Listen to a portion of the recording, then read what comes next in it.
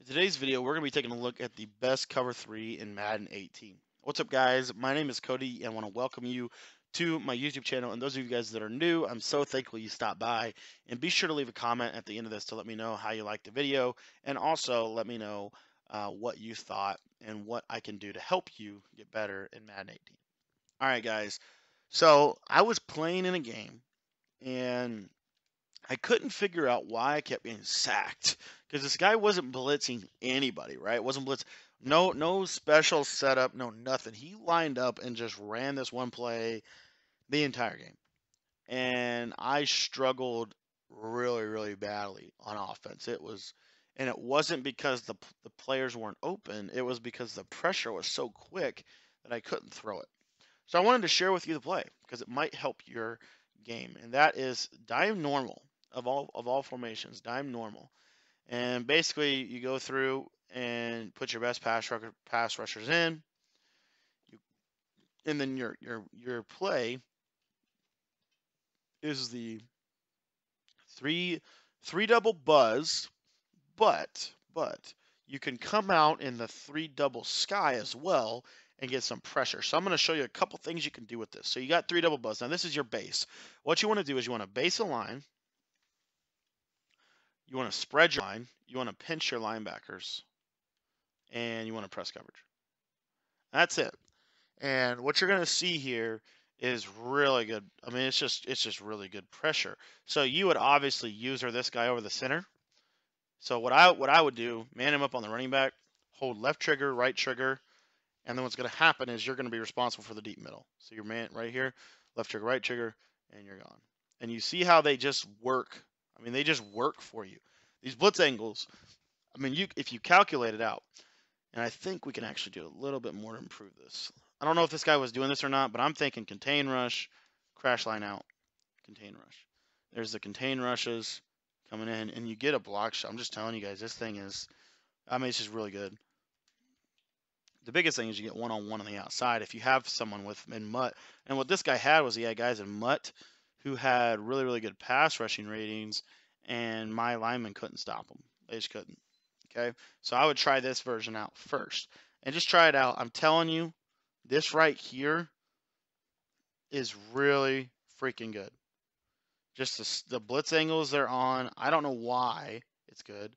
I just know that if you play a game and you know they have to pass the ball, just try this play out. Just try it out. The second thing I want to show you is I want to show you three double sky. This is the blitz version. So if you want to set up pressure, come out in the three double sky. The cool part about the three double sky, in my opinion, is it gives you better zone. So I'm in spread. We'll just go curl flats. So you see these zones are seam flats. I don't know if you guys know this, but seam flats are probably the best zone next to the cloud flat. So you have those. And then you just want to set your play up. So if you want to send it from the left, you want to contain rush. And then you want to take Graham, put him on or Cox, put him on a blitz, bluff blitz. You want to take Graham, put him on a spy.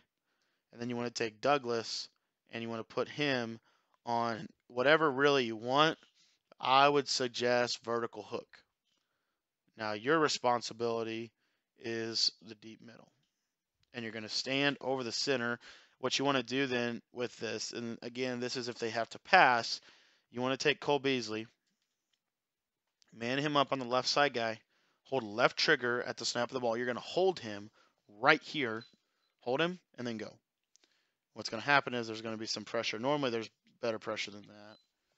Let's see what went wrong there. Part of it's because I can't hold the guy as well. Cool part is you can do this all from the middle linebacker.